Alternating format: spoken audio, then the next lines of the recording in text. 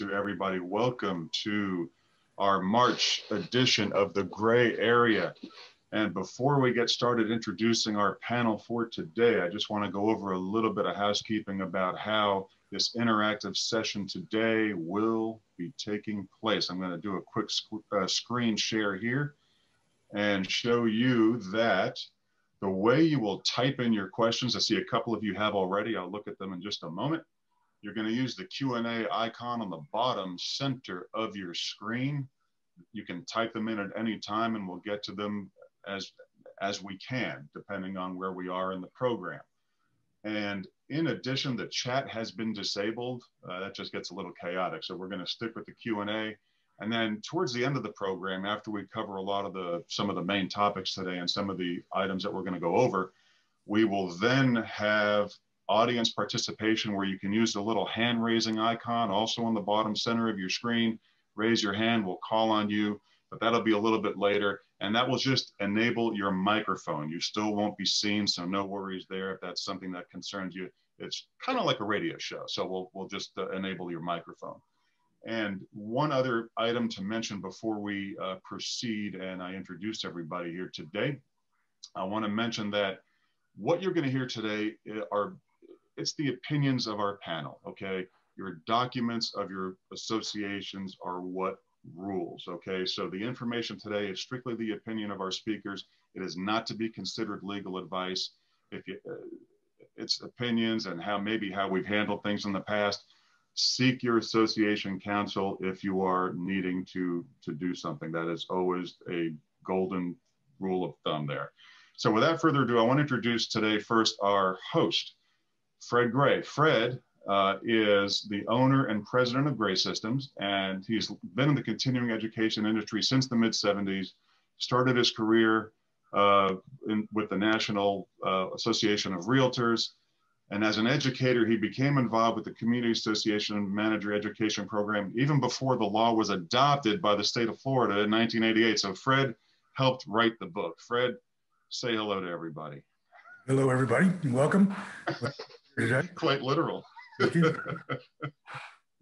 And then our guest today is a professional community association manager. His name is Bruce Bandler.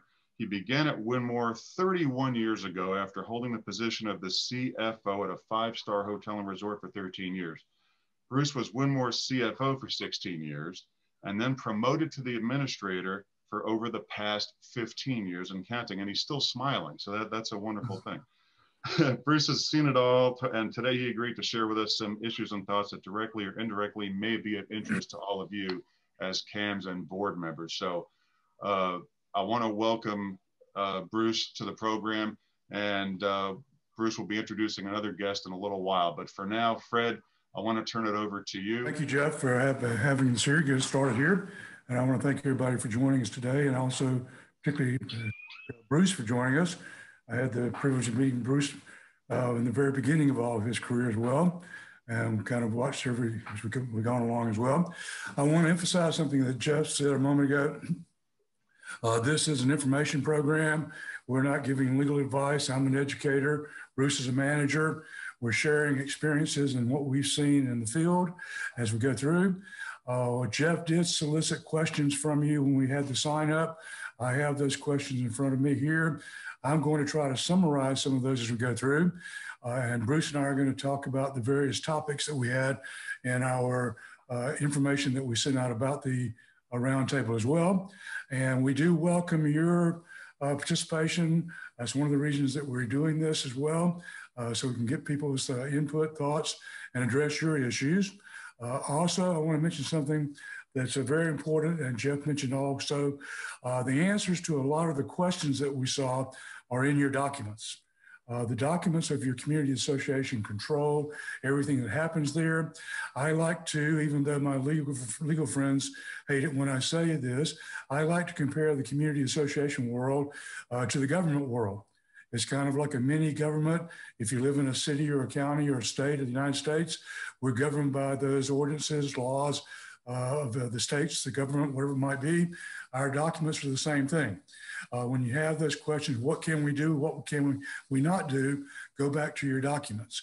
Where we have problems or issues that you want to address, it almost always requires an amendment to the documents to cover that as well. And so I kind of keep emphasize that as we start out here as well. And Bruce brought up a couple of things in our earlier discussion before we came on live here that I want to touch on that are not in our bulleted points there.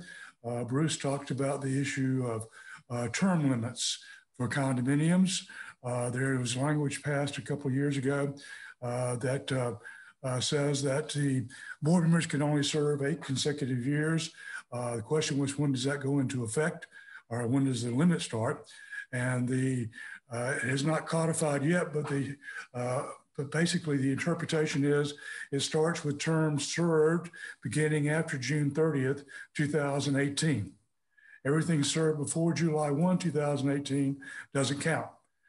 So you start accumulating July 1, 2018 moving forward. That is in legislation this year. It's not passed yet, but there is in a bill that is being considered in the House right now that will codify that as well and clarify that. Also, I have a comment on term limits. And I'm probably one of the people that are opposed to term limits in any case at all. Even in the legislature, the Congress, whatever. I know sometimes it seems like these people take office, they limit, they get concerned about people staying in there too long, controlling everything. But my observation is, having spent a lot of time in the legislative process, not as a legislator, but working on lobbying and laws throughout the 70s and 80s and 90s. You might have done one or two. I kind of exited in the 2000s, but it takes a while for people to learn what they're doing. And if you tell somebody they can only serve 2 or 3 years or whatever it might be, by the time they learn what they're doing, we kick them out. And to me, having experience sometimes is meaning for the community and also for our governments as well. So I'm kind of opposed to term limits for that reason. Also, I recognize there are abuses. There are people who take advantage of it, but still, that's my thought as well. Bruce, do you have any comments about that? Thank you, Fred, for having me, and hello to everybody in Grayland and all your managers and directors. Grayland. I didn't get to see you, Grayland. But talking about term limits, I agree with Fred also. I'm against term limits. You get good people in an office, and because of a certain amount of time, they have to leave. And who takes their place? And who created the term limits? It's usually people that can't get elected. We have 2 safeguards. One is the voting process, and number 2 is the division of business regulation. If someone's not doing right, they should be removed. But just because you served a certain amount of time, I don't think that's necessary to have somebody removed. These are good people. They are experienced. And we found that they are replaced by more of a rebel type that really couldn't get elected by their people. And it really does have an effect on the community. So what do you do? That spawns a thought, actually. This is good stuff. What do you do if you're a disgruntled homeowner in a condo or an HOA or a cooperative and you're not happy with how things are going? Or so you try to run for the board yourself, right? Right. And there's a difference between disgruntled and being somebody that is just trying to change the system. Right. For their own purposes. They may have their own agenda. And that's what I have found from my personal experience. Well, also a comment about that, Jeff and Bruce.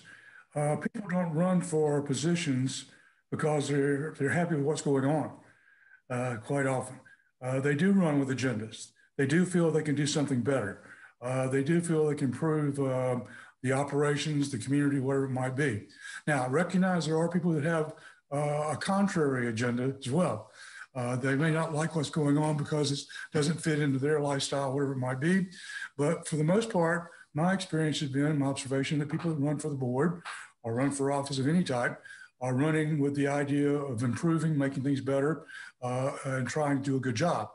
And I like to think about that as well. And if they're doing a good job, why would you want them to leave? I know I had the pleasure of serving on our city commission here at the town I live in, a small town in Central Florida. We don't tell anybody where it is, so don't come see us. But one of the worst 4 years I ever had in my life, serving on the city commission, because I wanted to change things, and we did. We thought we improved our community. We did good things. We raised taxes. Well, also by raising taxes, we were able to provide for maintenance and do other things like that as well. And all that was part of the process. And I won't ever do it again, but I will support the people that are running. And I think we all should look at that as well. Also, one thing I wanted to mention real quickly is managers should stay out of the politics of the association. We should not be promoting one person over another as a board member. I know a number of years ago, probably 20 years ago now, I had some friend managers, students that were disciplined because they got involved in the election process and began promoting certain people for the board, and they got fines from the state. We should be neutral in that regard. Our voice is to express what the board wants us to do.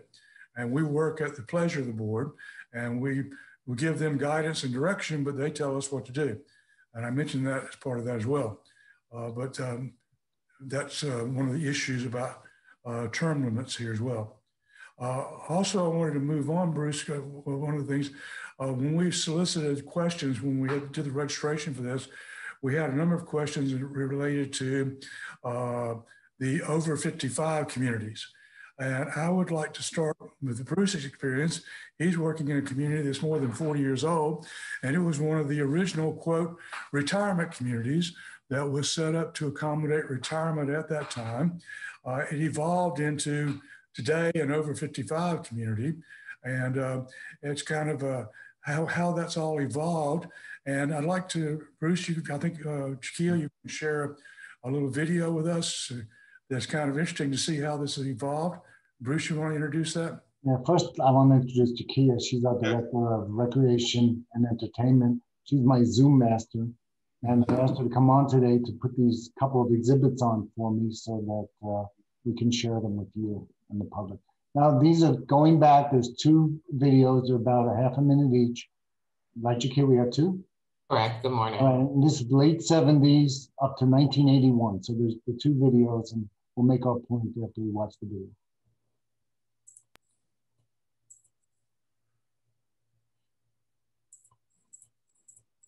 Midway between Miami and Palm Beach is Florida's most beautiful adult community.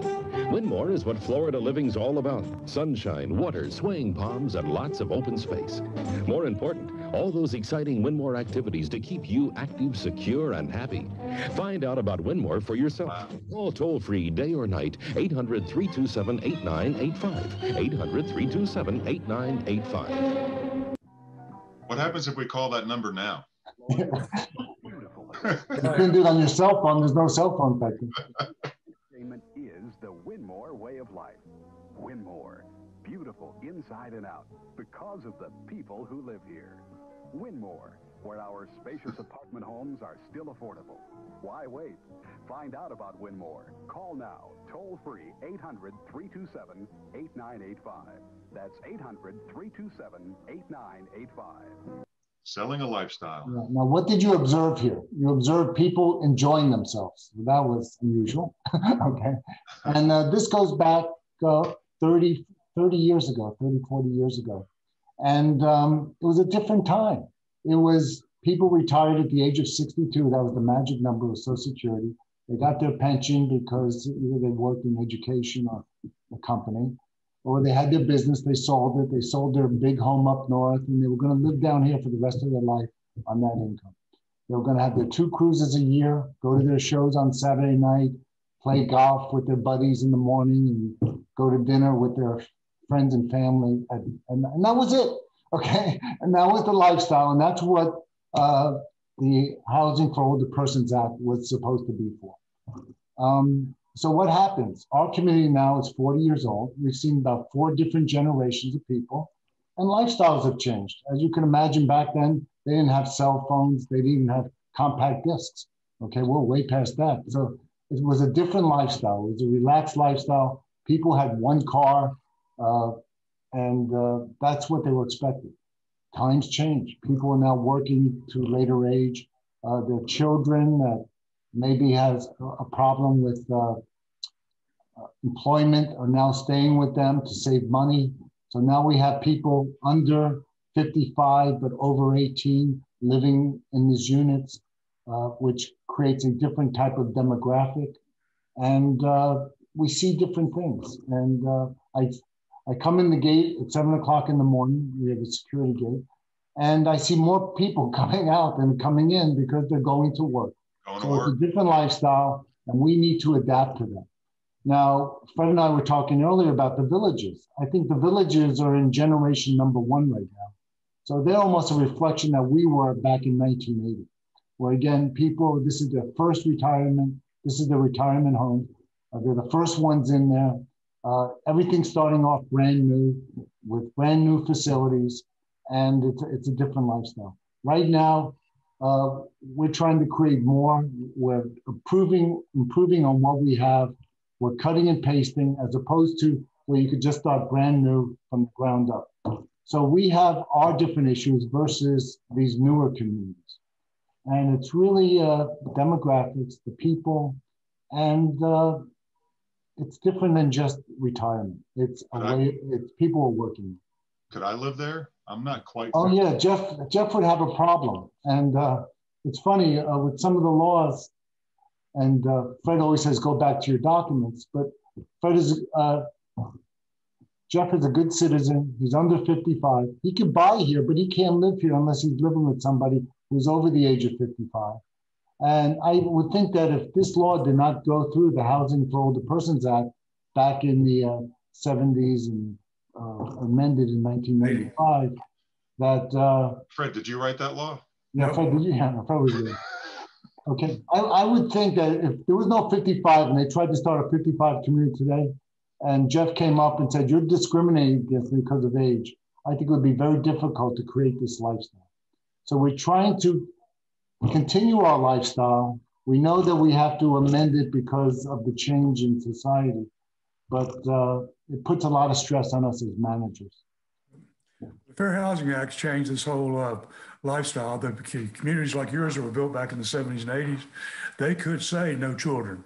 That was a prohibition that was in their documents when they passed the amendments to the Fair Housing Act, prohibiting familial status as grounds for denial for somebody to move in. That meant you couldn't refuse to allow somebody to live there who had children under the age of 18. Because of the retirement community's lobbying, that's why they put in the exemptions from the familial status provisions in the law. If you have a community where 100% of the residents are age 62 or over, you can prohibit children or families with children. If you have a community where 80% of the units have at least one occupant age 55 or over, you can also prohibit families with children under the age of 18. So that's where most of the communities in Florida have qualified, the 80% one occupant age 55 or over. Some like Wynmoor require 100% to have one occupant age 55 or over. Most of the communities you go with the 80% because that leaves you a 20% cushion in there where you could allow people in Jeff's category to live there who aren't 55. Some point in time, they're going to roll over and achieve that status as well. Gives you a little more flexibility. The main key is you have to have provisions that say that children under the age of 18 can't live there. Now, we've got the issue that Bruce brought up because of economics and other problems, the economy. We have displaced families who are moving in. They're over 18, but they're moving in with their parents or surviving parent, whatever it might be, and that's bringing a younger element in. It's much easier today when you start those communities that do have one occupant age 55 or over as well. Those that are managing the communities that are trying to qualify under the Fair Housing Act exemptions, you must maintain documentation that you meet the requirements for the exemptions, either 100% age 62 or over, or at least one occupant age 55 or over. That means that you usually on an annual basis do a census. You visit all your residents. You get copies of a driver's license or birth certificate or a passport or some document that verifies the age of the people that are qualifying that unit. That's one of the requirements to qualify. If you're ever challenged, somebody wants to move in, that's not 55, they file a complaint with the Housing and Urban Development, they're going to investigate. That's when you have to come back and prove that. Jeff, you're... Yeah, that's a tricky area too. And there's an interesting question on here from one of our listeners today regarding the 55 and over communities. Monitoring the ages for requiring for the reporting, how do you do that? Just what I said. You do a census. You have to do that by law. Ongoing. I think Jeff, the way I'm reading the question is, you know, everybody knows that if there's a speed limit sign that says 25 miles an hour, you're going to drive 35 miles an hour. So what I mean by that is, regarding these communities, how do you monitor the ages after the fact? How do you, what are some other things you can do? We have a database, and everybody that lives here has to be registered with their birth in it. So we run the reports. In our case, as Fred said, everyone has to be over 55. But if you have a database, I'm sure the state would want to look at it to say, let's see the percentages that you have. But when somebody's living there, they have to be an occupant, and that's how you get your data. Most of the communities, as part of the purchase process now, the real estate world knows that there are these restrictions in the documents.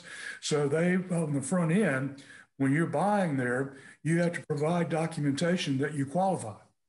Now, after you qualify, if somebody else, you sell the unit, whatever it might be, they're going to go through that same process.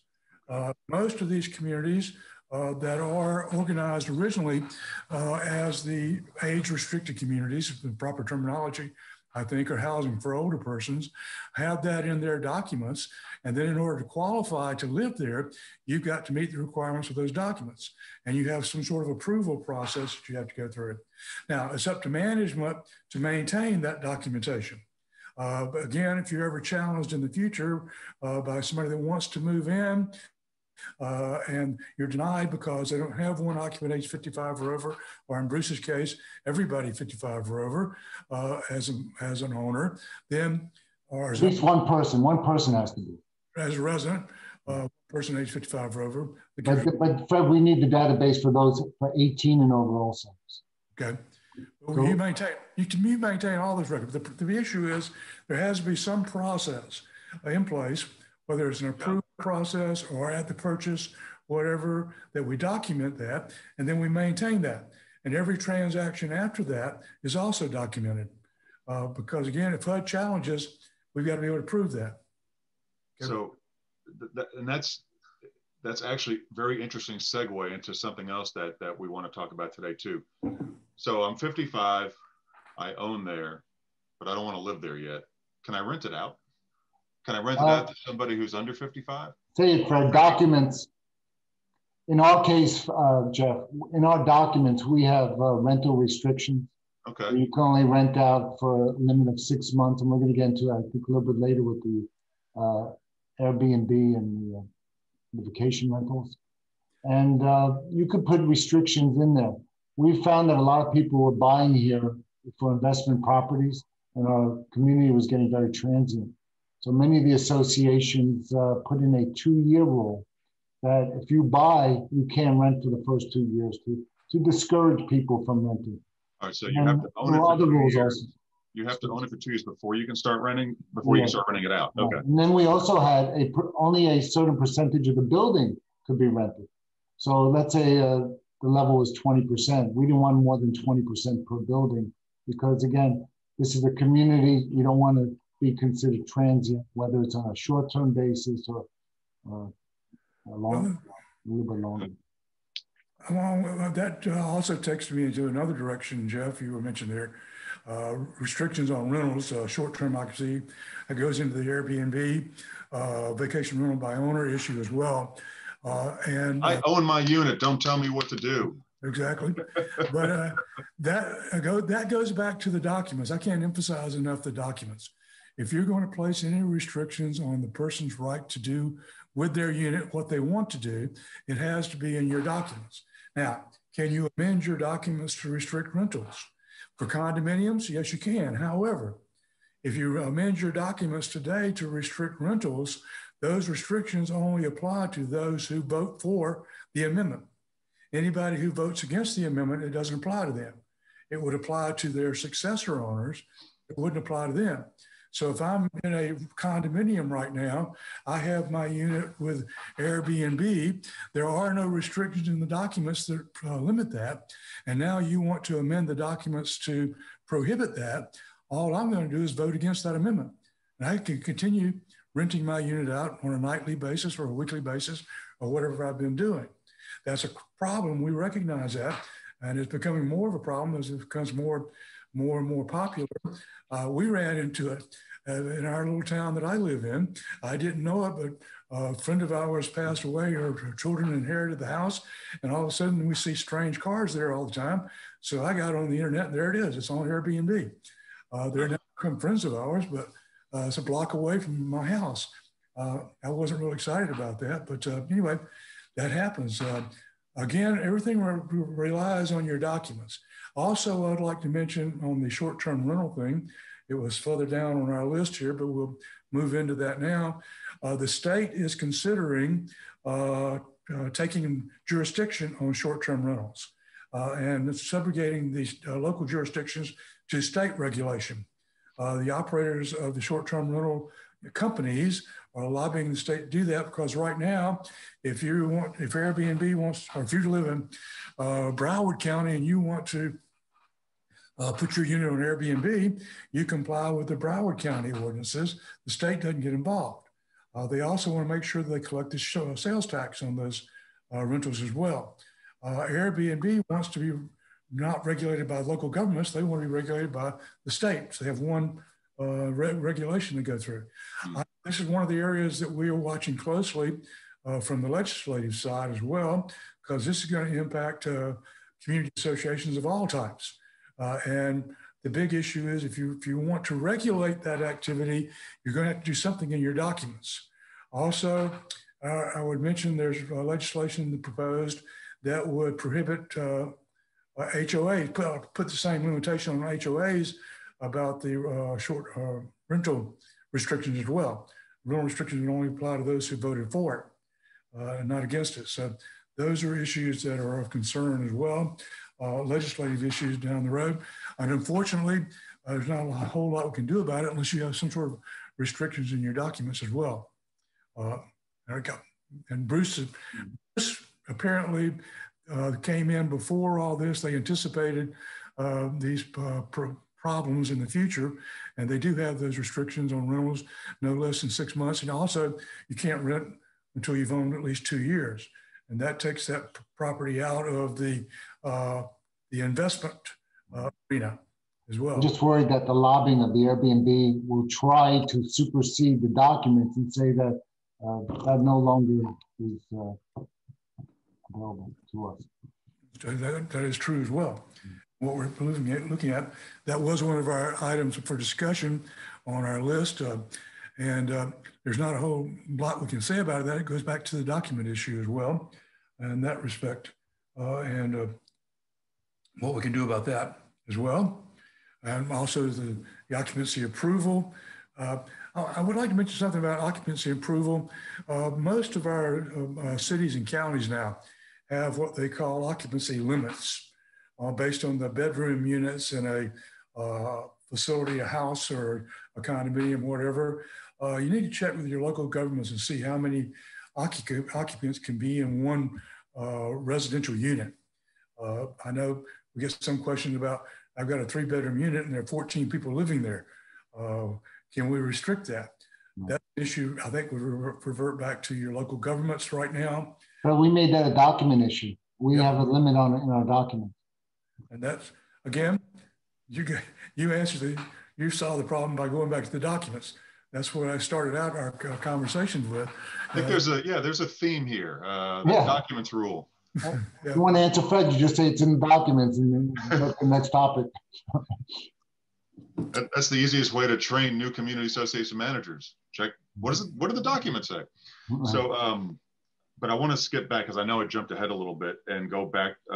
We don't want to spend a lot of time on this because a lot of these issues are very, very specific to your associations. But I see here when we were talking about 55 plus communities, I also bundled in there the pets versus ESAs. Just briefly, because we know we could spend all day on this. Bruce, how have you combated that? What's happening down over on a larger scale community like yours? We try to do our best that all the emotional pets, and we have no pet policy, so we're talking about support animals and emotional support pets. They all have to be registered with us, and we have to make sure they have their shots and do things like that. But our hands are primarily tied, and the only concerns we have is really with the restrictions on the size, the breed, the species, and those type of regulations. We've had instances here where people have had pit bulls, and one pit bull killed another person's emotional pet. And do we really need pit bulls as emotional pets? So that's something that we're looking into. And Fred mentioned it before about people that moved in. Well, we had this offline. I moved in here, I have allergies now to dogs. What are my rights? Well, really, that hasn't been addressed yet by anybody. And people are scared of particular animals. They moved here because there was a no pet rule. And we're just doing the best we can. We hope that we have responsible people, but some people use the system. And Fred, you had a confession to us earlier about how you got registered for your emotional support animal. Would you like to share that with the group? A little real quick background here, where this comes from. The emotional support animal came up about 10, 12, some 14 years ago, sometime. When the Congress passed some amendments to the Fair Housing Act, prohibiting discrimination based on handicap. Handicap is a disability that affects a person's major life activities.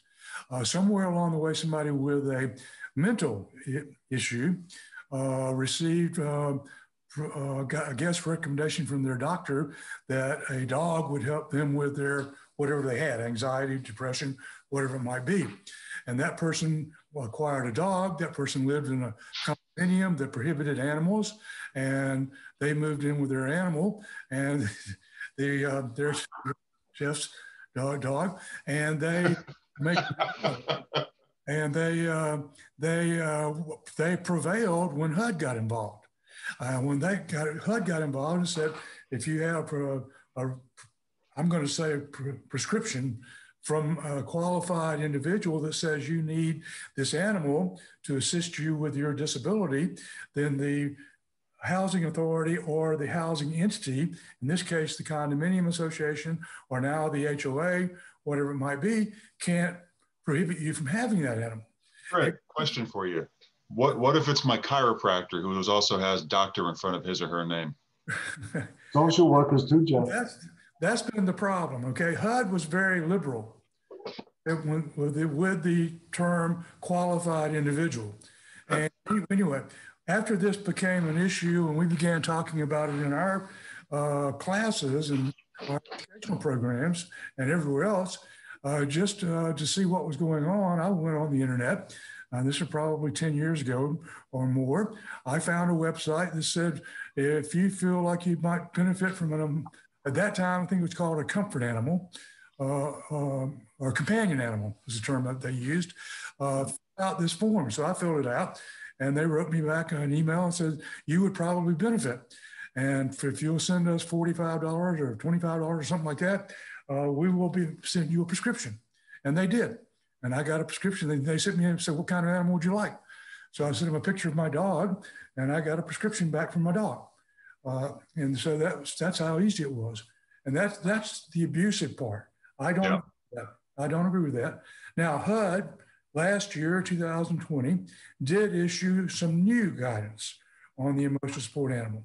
Also, Florida, the legislature, somebody wrote a question, the governor's new ESA regulation, that was the legislature regulation. The state of Florida has gotten more restrictive on what qualifies as an emotional support animal. And the bottom line is today, if you can have documentation from a medical professional in Florida, that's the term they use in the Florida law, that says you will benefit from having this animal, then the same prohibitions apply. And the community association documents can't prohibit you from having that animal. If you want more than one animal, you have to have documentation for each animal as well. And in Florida, they do use the language medical professional. They also have language in the Florida law that says you have to have visited this medical professional. And that could include by telephone as well. We do that now. Florida allows remote medical treatments as well. My last physical that I had from my doctor, I did using Zoom. They sent me a link. I went in and the doctor was there. We went through the same thing we do in his office every day, except I had to take my own blood pressure and show him my machine, and I had to show him my thermometer. But I was traveling to his office, sitting there with all the other sick people waiting to get a physical. So now I did it right here where I am right now, sitting in front of my computer in my office at my home. We do this from my home rather than my office now as well. So this is moving forward. I think the government is getting more restrictive on this, more realistic. I personally don't have a problem with somebody who has a need that they'd be allowed to have an animal as well. It's like the service animal. Service animals have been recognized for years and years and years. Those who need that animal to exist today. Now, opinion time, okay? Do you think, and this is for both of you, do the new ESA laws slightly favor the associations or the dog owners? What do you think? When you say new, you mean the current? Yeah, what's in effect now? It's definitely the owner of the dog. The associations, again, if they're not going to regulate the breed, the size of the animal, or the way, the method of who's giving out the prescription, limit that. I think it's open field, and it's our job to maintain our property. And in our case, our property was not built for pets because, again, I showed you the video. It was a different world back then. And, and before I want to get Fred's response too. I know he's got a response to that. It's different. Like for instance, if you have a new build, a newer place that's being constructed today, you can build that extra elevator down the corridor. You can build that extra this, that extra that. Communities that were built 40, 50, 60 years ago, like Bruce is saying, a little bit stuck. Fred, I don't want to get off the topic, but another situation is like with smoking. If you move into a no smoking building, that's different than trying to convert your current people into converting that inside their unit that they can't smoke. So similar situation. Very similar. Fred, how are you going to respond to the ESA? I'm going to go a little different direction. I think the new ESA regulations, both federal and state, benefit the people who need the ESA. Okay. Now, the objective here is if a person has a disability, a handicap, and the animal will benefit them, they should be allowed to have it. Okay. Not to the detriment of the community, not to the detriment of their neighbors, but if they have a true benefit. That's the whole objective of this process here. First started by HUD, the states now got involved as well. I'm concerned about HUD taking precedence over some of the state guidance as well.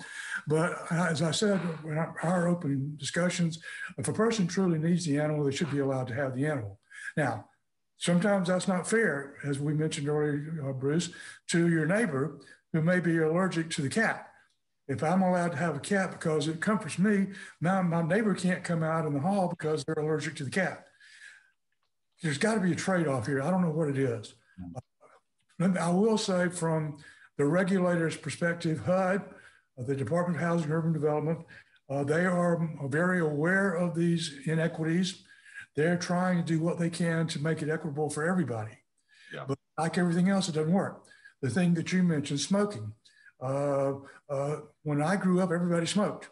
Now it's the opposite. People don't smoke. If you live in a building where you don't smoke, but there's a smoker in there, you can prohibit smoking, but not within the unit. Okay, so there you've got a problem. They can continue to smoke inside their unit. And what happens if they go out on their balcony and they're smoking, and the smoke rises to the unit above, and that interferes with their lifestyle? Those are inequities, and there's not a lot we can do about it. I don't want to say that we can't do anything about it, but we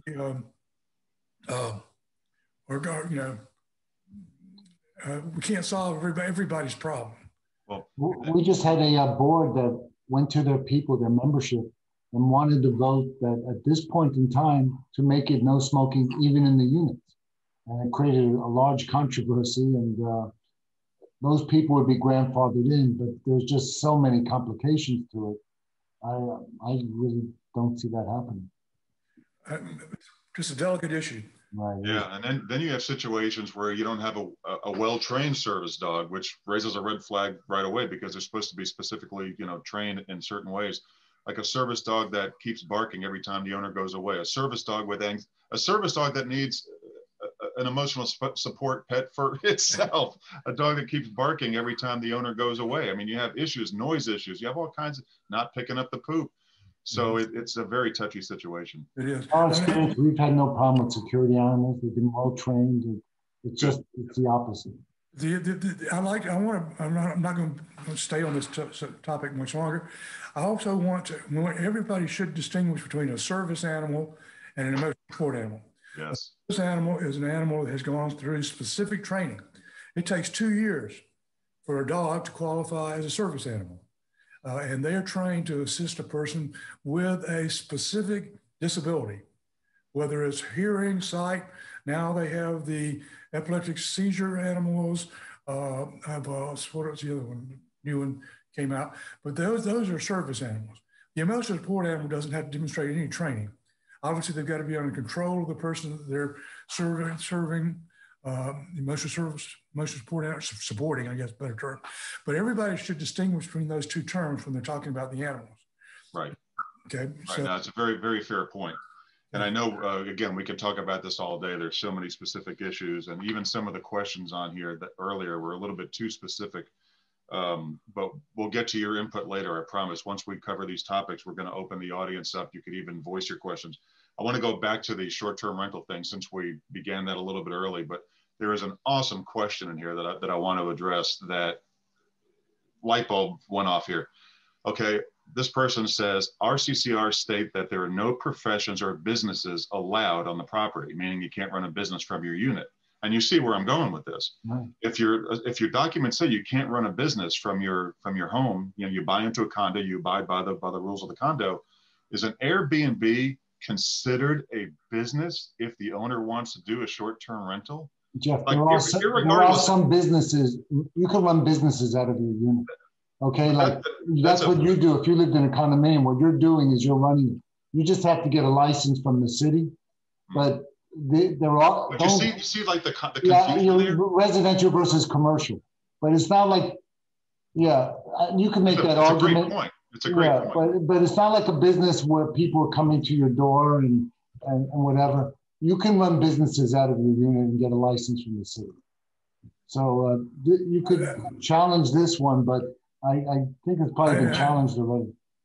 I think using that language, if it's in your CCRs, you can't run a business out of your home or your unit or whatever, and using that to prohibit an Airbnb could be applied. Probably going to require some legal action to do that. Which we are not here to do. We're just, again, we're expressing opinions and thoughts. And I want to express another broad opinion. And this is what I hear all the time. And we get these questions, what do I do about this? What do I do about that? Or the boards say, what can I do about this person who's not doing what they're supposed to do? And the thing that I always come back with them is take legal action against that person. Sue them. And as soon as I say that, the dollar signs come up. Yeah. I don't want to spend the money. Well, if you don't want to spend the money, you're not going to be able to enforce the documents. The association has to take a very strong approach to, you've got to comply with our documents. If you don't, we're going to bring legal action against you. The state's not going to make you do anything. The state's not going to say you can't park there, or the state's not going to say you can't have a dog in your unit. The state's not going to get involved in that. That's a document issue that goes through our legal system. I used the word sue. You mean fine, right? No, fine to the point where they don't pay the fines, then you bring them to small claims court. Okay, but still, even the fining process is sometimes not effective, Bruce. I'm sure you know. That's the problem, right? And under statute, we have to go through the finding process. We can't sue somebody because they left their mat in front of their door. Okay. But yeah, but if you've got a person who's in violation of the documents, you send them a notice of violation, they don't correct the problem, yes, you can impose the fine. The fines are allowed whether they're in your documents or not. They're also limited by the statute. And there is a fining process in all three statutes, condo, co-op, and HOA. The fining process is identical. Now, for all three, you have to give them a notice of violation. You have to give them an opportunity for a hearing, 14-day notice for a hearing. If they request the hearing, they can give their defense of what they're doing. If the hearing committee doesn't agree, they can go ahead and impose the fine, and the committee can't adjust the fine. It's either yes or no. The committee consists of at least 3 people, and they say yes or no. And then once they've said yes, we give them a notice of the fine, that their fine has been imposed. They have 5 days to pay the fine. If they don't pay the fine, it's not lienable in a condominium. Fred, add up the number of days that you just talked about. And you're talking about probably a month. So somebody could be in violation for a month before it's corrected. And usually when it's corrected, once it's corrected, the hearing committee will say, well, now that you're corrected, you're okay. Okay, that's true. So that should be addressed about the fining process. The fine should go into place immediately, and then retroactively after the hearing and everything, that time should have been accounted for, in my opinion. That's a legislative change. That's an opinion. But my thought process is, if I give a person a notice of violation, if you tell me I'm in violation, I won't say, oh my gosh, I didn't know. I'm gonna fix it. That's you. That should solve the problem. No, that's you. I understand. You're a good person. But I realize a lot of people don't take that approach. And I think the problem that we have in condominiums and co-ops is the fine is not lienable. And so if we said, okay, we're going to fine you if you don't pay, we can put a lien on your unit. Right. That gives it a lot more teeth than, okay, we're going to fine you, whatever. Now, the other, once we fine them, they still don't correct the problem. They don't pay the fine. We can go to small claims court, get a money judgment, but that still doesn't solve the problem. The ultimate solution is to take them to court. The reason that we record these documents, the Declaration, the Articles, and Bylaws, the reason they're recorded in the public records is because that makes them enforceable in court. You're correct. When they get that letter from the attorney, they usually pay up. We never get to court. They're not going to go to court for $1,000. So everything we're talking about seems to go back to the documents and goes back to what specifically is mentioned for your particular association. So let's say we have CCRs that are over 20 years old. They've only had 2 minor amendments over the years. Is it recommended to do a review and a rewrite of documents this old to bring them up to date for the community? Like, how often should that take place? What are your thoughts on that, guys? We have 44 different associations here. And about 10 years ago, we tried to make a unified document. I heard Seinfeld, the writers of Seinfeld contacted you to have the content for their episodes, right? That's right. Yeah, you're right, Joe. But what happened was, again, we had 44 associations with different documents. So we formed a committee of associations, and they took the best parts out of each one, and they put it together. Over the years, that's changed. This association modified this, another did that.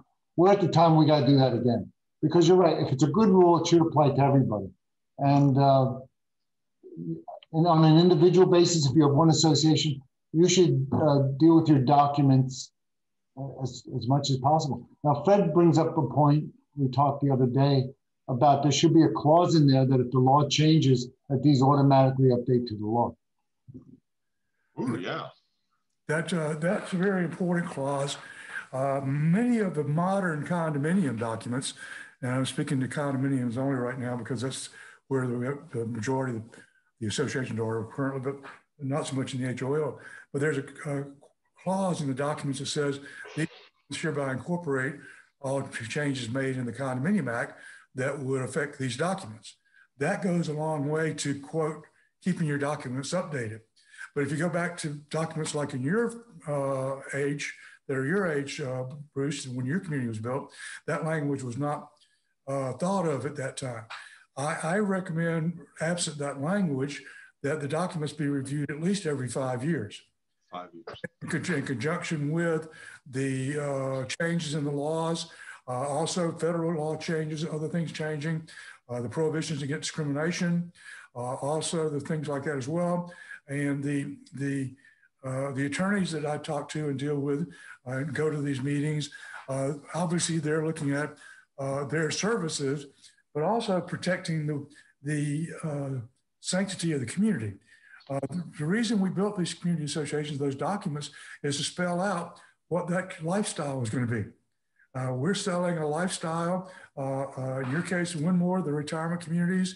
In our cases today, the HOAs, they're selling the amenities, all the things you get when you buy there. And as time change, we need to review those documents and make those, change them to satisfy the needs of that day, that time. So we meet twice a year, bylaws committee for the Master Association, because of everything that's changing. And again, it's not just the law that's changing, it's we are changing and our lifestyles are changing. And what was good back 5-10 years ago is not the same today. So I would recommend that in association, you should check them biannually. You should have a committee and they should review it. Maybe no changes, just to read them over. It's amazing how many times when you read them over again, say, I didn't remember that was in there, but I think we should do it twice a year. At least the board should. It's not that long. It's, the documents, at least the bylaws, usually somewhat about 20 pages. That's a good rule of thumb. It's not really difficult reading. There's an interesting question on topic here before we go to the next topic. With regards to that clause about automatically updating. Yeah, it was not automatically, but well, with concurrent laws or staying updated with concurrent laws. What about ones that have the Kaufman language in it? That's the same language. Okay. I think that's the term, Jack. Yeah. I think it's the same term. Yeah. Okay. That's the same language. So it wouldn't matter. No. Okay. Okay. That was a question in our pool there. But with regards to, and I want to mention too, for our interactive section, I want everybody in the audience to start thinking about a little bit about some of the things you've done about dealing with COVID in your association. We're going to also touch upon we touched upon term limits earlier. So please, anything you hear today, please express your opinions into the Q&A. If it doesn't get answered live, we will address them. Both Bruce and Fred will have all of the questions answered and unanswered. It will all be sent to them. So we will address a lot of these. And plus, even if Bruce has to leave at 11, Fred and I will stay on and we'll try to get all the questions answered that are in the queue if we haven't gotten to it during the main part of the presentation. So everything again that we've spoken up to at this point, do you think, Fred and Bruce, are CAMs and board members, are their voices being heard by the lawmakers and the lobbyists? Well, I was on the board of an organization down here, and I was a little bit disappointed because I was the only manager on the board. There were other professions, lawyers. Like a civic organization, like the board of a civic or like a. No, a board of a property manager organization. That okay. I don't want to use the. Okay, I got you. You got it, right? Yeah. So I found that there was a conflict of interest. That when you're dealing with bankers and they have their own interest, I'm not saying it's a bad thing.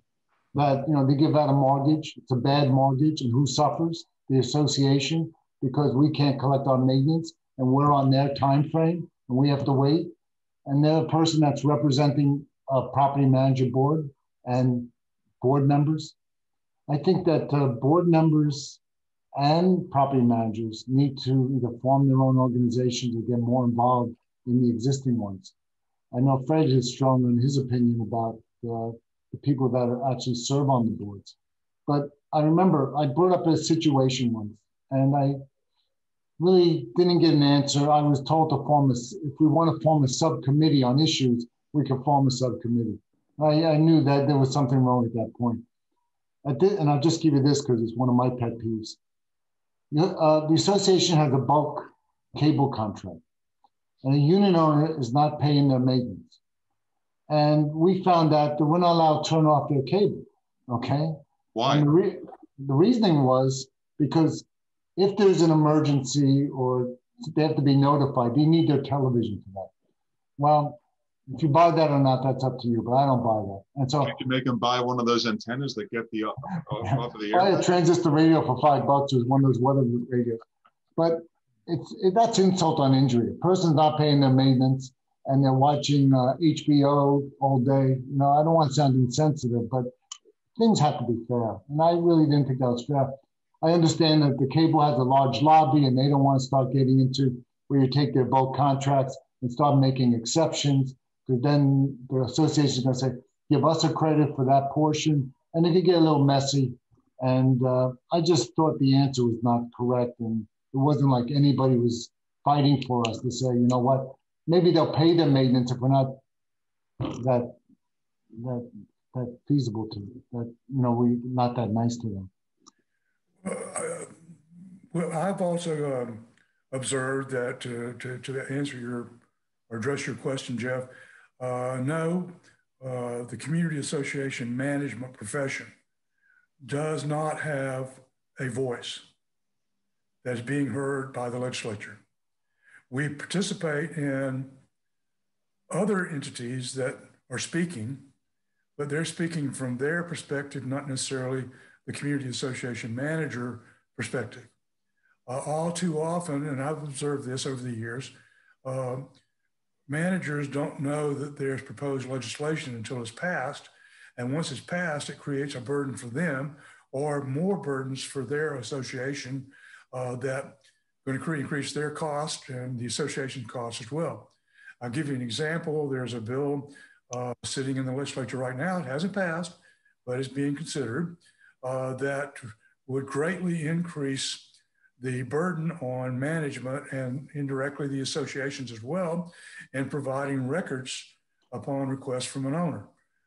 And you're going to have to keep detailed records of what you provided, all sorts of additional costs involved in that as well. I think it's a terrible bill for the association and management to place an additional burden on that person. And it all comes about because of the owners who request records and they don't get exactly what they want, or they've got what the records are, but those records don't reflect exactly what they want to see. So they keep requesting and requesting and requesting more and more. And this creates a big burden. I'm sure, Bruce, you all face this in your association with many units that you have. We hear this across the board, and from the complaints received by the department, by the Division of Florida Condominiums, Timeshares, and Mobile Homes. Access to records is the biggest complaint. That's the one they get more complaints about than anything else. And it's not because we're trying to hide the records. It's many times because the owners are being abusive and trying to find out something, or trying to justify something is happening or not happening to satisfy their needs. And I think those are things that managers should have a voice in and say, wait a minute, that's not necessary.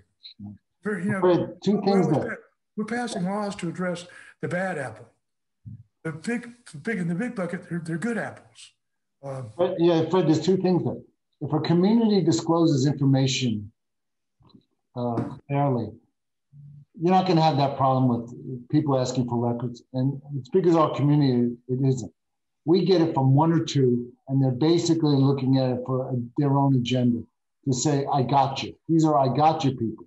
Mm-hmm. But if you're doing the right thing, you're not going to get records for particular things if it's all documented and disclosed properly. So how do you deal with the I got you people who are just wasting your time and they never hit the target? It's just we're spending a lot of time on them. And I'm talking about out of 8,000 people, maybe one or two at a time. Is it possible? Is it possible? I mean, transparency is a good thing. Put stuff out there. Is it possible to over communicate? Can a community over communicate? There are certain things that should be, whether it's lawyer, client privilege, that stuff you should, but you need to communicate that that's what it is. but we found out a long time ago. We tell them everything we know. We're not hiding anything. There's nothing to hide. Right. Okay? When you try, if you have some bad news and you hold it back, it just builds on your shoulders and takes you down. If there's a problem, problems can be fixed. Okay? Right. We don't make mistakes, we make adjustments here. So you say what the situation is. I didn't create the hurricane. I didn't create this situation. You talk about it, you plan it out, and if you plan well, you have nothing to hide. That's really it. And you shouldn't get many request records.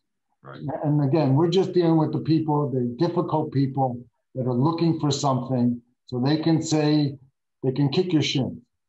That's really what the type we get. But I don't know what your experience with your other clients is. I agree with that also, Bruce. It's usually a small percentage of the population that have problems or agendas that create the problems. And that's why what I'm saying is, why should we address those people that create the problems when they're a very small percentage and with the right number of people happy? And I always like to, I've always expressed this in our continuing education programs. When we do the management portion, the definition of management, one of the processes of management is evaluating how well you did. And in the community association world, we evaluate how well we did based on the feedback we get from our owners. Unfortunately, how much feedback do we get? Yeah. People that are happy, we don't hear anything. All the people we hear from, generally speaking, are those that are unhappy. And that's a fantastic point, because with a lot of the stuff that I do running board meetings for various condos and HOAs throughout the state via Zoom and such, my gosh, I hear the board numerous times. They'll mention things like, nobody ever shows up to our meetings. Why is it always the same 20 or 30 people? They're the only ones who care. That's not true. They're not the only ones who care. If you're routinely having hundreds of people coming to your board meetings, you're probably not doing something right. Right. There's a magic number. You don't want too many. You don't want too little. But right. We mentioned something before about term limits. Right. Yes. Again, the people that can't get elected, or the one or two, the positions as officers, are the ones that are requesting this type of information, from my experience, because they're kicking the shins of the people that they can't get out of office. So they try to result, let's have term limits so we don't have to deal with those people. And I could be in that seat, because the majority of the people like what's going on, and it frustrates them because they are now with the community agenda. Well, I've always said that if you don't hear from them, they're happy. What's that? If you don't hear from them, they're happy. Yeah. We only hear from the unhappy people. Right. Yeah, and if you don't hear from them, it doesn't mean they don't care. And you can't take it personal, because it's not personal. It's their problem, not yours. You're not doing it. If you're doing everything right, you can't take it like you can't use the emotion of anger, or you just have to say, you know what, I have to deal with it. Yep. And I like to say also, and we jokingly say people don't read the documents before they buy. Most people do read the documents before they buy, and they like it. They like the protections built into the documents. And if everything's going fine, they're not going to say anything. It's not the majority. Yeah. When something bothers them, that's when they speak up. Right. And I like to remind my managers, don't let those people who are complaining control your time. They'll utilize. Easy for you to say. Yeah, I spend most of my time on. I spend 90% of my time on 10% of the people. Exactly. Right. And how about what's good for the goose is good for the gander? Right. As you know, I'm picking on something, but I'm not picking on the activity I like, but I'm picking on this activity I don't like. And it's just so out there that people see this. And it gets to a point of, that's an observation, like I said.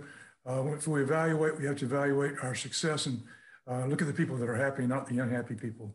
You're right. We focus on the negative. That's where we spend our attention. And unfortunately, that goes back. That's what the legislation focuses on.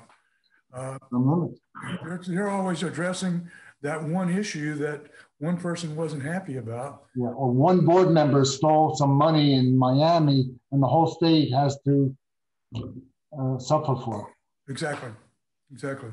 And anyway, that goes back to the representation or the CAMs being heard. As I said earlier, I don't think the CAMs are speaking. If they did, they might be heard. But until there's some centralized body, and I don't want to call it a organization or whatever, the centralized voice that will speak for the CAMs, then they're not going to be heard in Tallahassee, and we're still going to be reacting.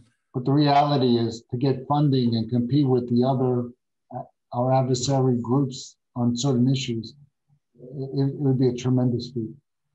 Yeah, it boils down to money, bottom line. You have to have an organization that's going to have to raise money. And whether we like it or not, laws are passed based on the lobbying that goes on in Tallahassee. And the lobbyists are paid money. And the organization sometimes have people that do that as well, but that's the reality of the situation. That's how legislation gets passed. And the condominium is usually on the suffering end. Yes. The way I see it, when it comes to certain things like financial issues.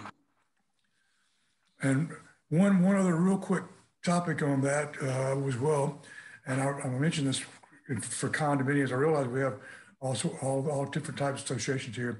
The condominium world had a lot of legislation passed 3 years ago, imposing all these additional requirements. There's a proposal in the legislation right now that would create another regulatory body within the Division of Florida Condominiums, Timeshares, and Mobile Homes to investigate fraud in condominiums and expand that monetary protection, fraud, and everything like that, and authorizing all these additional bodies to do that. But guess what? What? No more money. Oh. It's not going to raise the condominium filing fee. The filing fee was last raised in 1992. Well, do you remember a few years ago they wanted to just deregulate the division? Yeah. Completely. So they keep going back and forth. They get loose, they get strict. But I'm not opposed to that legislation, except we should not pass legislation unless we provide funding for it. And unless they're going to provide funding for that, all that does is it diminishes the division's ability to carry out their job. That's why today, when you file a complaint as a condominium owner, you don't hear anything for 60 or 90 days. It takes that long for them to catch up. And there's totally a lack of funding. So if we want regulation, we have to pay for it. If we don't want to pay for it, we shouldn't have regulation. So isn't it also true that the money that we pay in, the $4 per unit, can be used for other things? Legislature can sweep that money. Yeah. So it's possible. So, But that's my legislative soapbox for today. I'm not.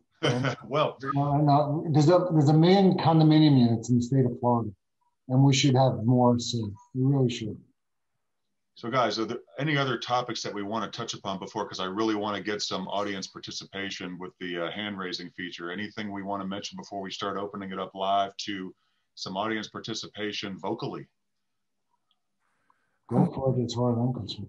All right, so on the lower center portion of your screen, folks, you have a little hand raising icon. If you'd like to ask a question of Bruce and Fred, use that hand raising icon. I'll enable your microphone and you will be heard. Anything goes. The items we talked about today, maybe you want to share something, a frustration, an accomplishment about what you did with COVID in your association, how you handle a particular situation. Maybe you're having issues with selective enforcement. Anything goes. This is what we're here for. We want to, this is the beginning of your CAM voices being heard. We want to be a part of that with you, and who knows where this can go. We have one person thus far. I'm going to allow this person to speak. Diana.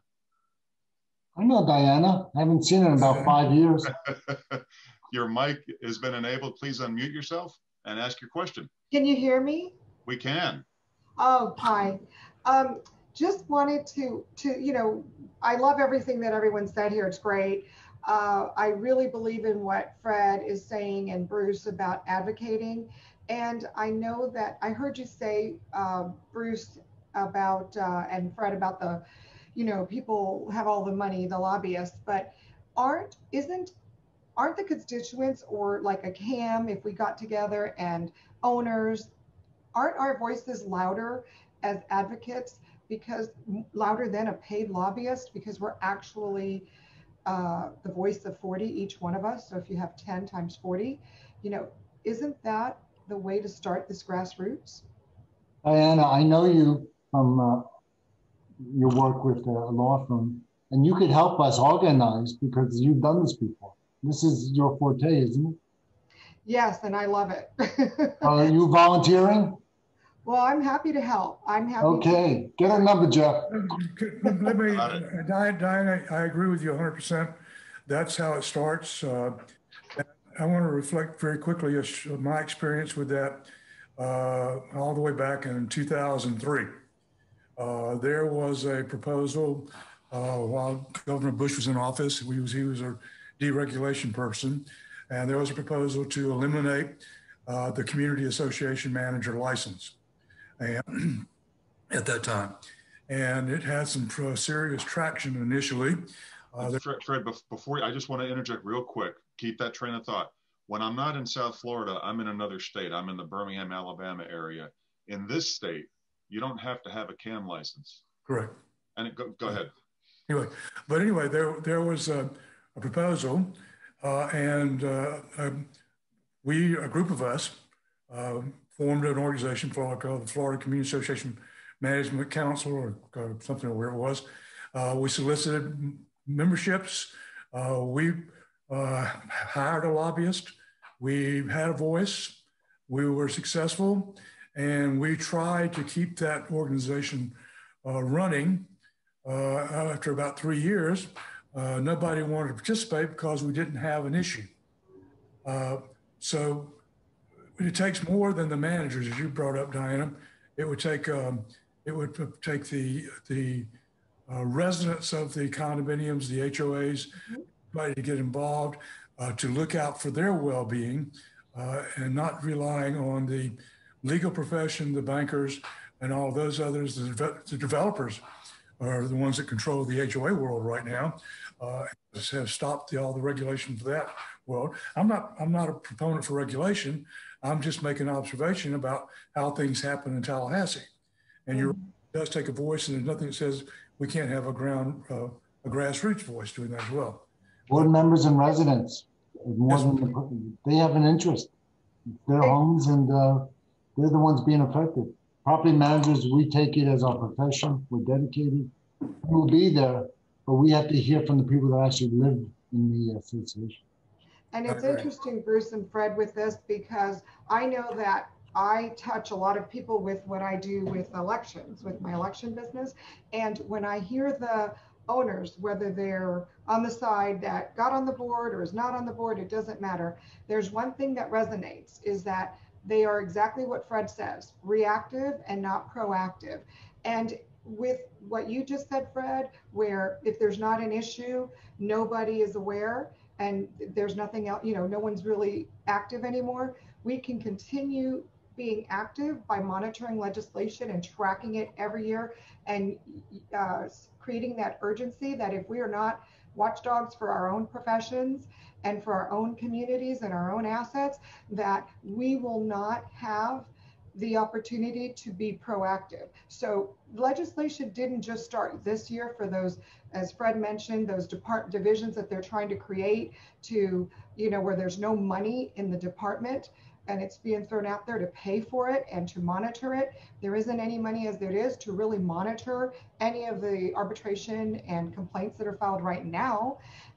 They take, as Fred said, a long time before you even get an answer to a response to your complaint so if we're creating that urgency and keeping people engaged that, hey, we still need you to pay attention and monitor this so that none of this happens going forward, and that we're tracking it 3 years in advance when it's first being thrown out there and tossed around, versus now where it's in this legislation right now in those two bills. Another thing that's important to remember is that grand jury report from 2017. It didn't just start in 2017. It started 5 years before that with people who were complaining in Doral and Miami and those areas. And many of them are people who didn't make it on a board. And they continued forward, and there's a group that they formed themselves, and they're on the side of the problems that not the problems, but the issues that we that are doing as the good actors or the good apples in the bunch, as Fred said, need to monitor and make sure there's a balance. So there's a checks and balance at all times for us. And that is how we're going to make that difference. And in our profession, to continue to increase the professionalism and to increase it with our board members so they understand there's more to it than just running your association. It's being active in every aspect that you can in your city, your local city, and also your state. So I'm going to get off my soapbox, but I'm very passionate about it. Bruce, you've known me for many years, and Fred, and Bruce. So anyway, I won't ask any more questions or take your time, but I got to tell you, I love what's going on here on this gray area. So thank you both for doing this for all of us CAMs and board members. I just got elected on the board of my community last night. So take a picture of your smile today, and then take a picture of your smile a year from now. Oh no, it's good. It's good. Thank you, Diana. Thanks a lot. You're very accurate in all you said. I want to mention one thing. I got one of the questions in the Q&A, Jeff. There's legislation being proposed right now, being considered in Tallahassee, that would allow open investing of reserve funds by qualified investment managers, whatever. I think that needs to be examined very closely. We're dealing with everybody's money. There's a fiduciary responsibility on the part of the board to protect that money. I realize there is a great, I guess, attraction to being able to take that reserve money out of a CD and put it in to the stock market because we're a booming stock market. But there's also a great responsibility for loss there as well, and possibility of loss. And we're dealing, it's like a trust fund. The reserve money is a trust money. We're giving to the association in trust. They're going to keep it for our benefit so they can replace the roof or resurface the pool or paint the building when the time comes. I don't have to come up with more money. And I think that opening that up to investment options would be detrimental to the long-term needs of the association.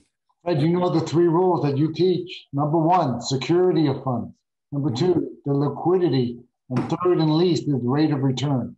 And you're right, it's not our money, and we don't want to buy junk bonds, and next thing we know, it's time to do the roof, and our assets have been reduced by 45%. And that was my thought as well. And I know as an investor, I've got some risky money, but most of it's in secure investments, so I want to keep it that way. Personal, right? Yep. That's personal. That's personal, right? But anyway, I mentioned that question came up on the Q&A, Jeff.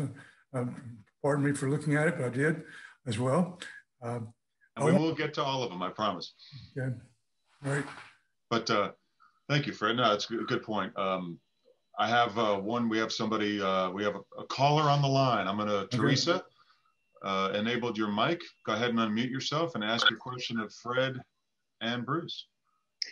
I am the vice president in an HOA, and we had some incidences way back when where some homeowners were granted forgiveness with certain things that should be violations. So some of these violations go back to like 2015. If they're still there, is there a time limit that we can go back and issue the violation? Like say an RV's been parked there for 2 years or a shed. Are we limited to a year or 2 years, or can I go back and start issuing violations for those?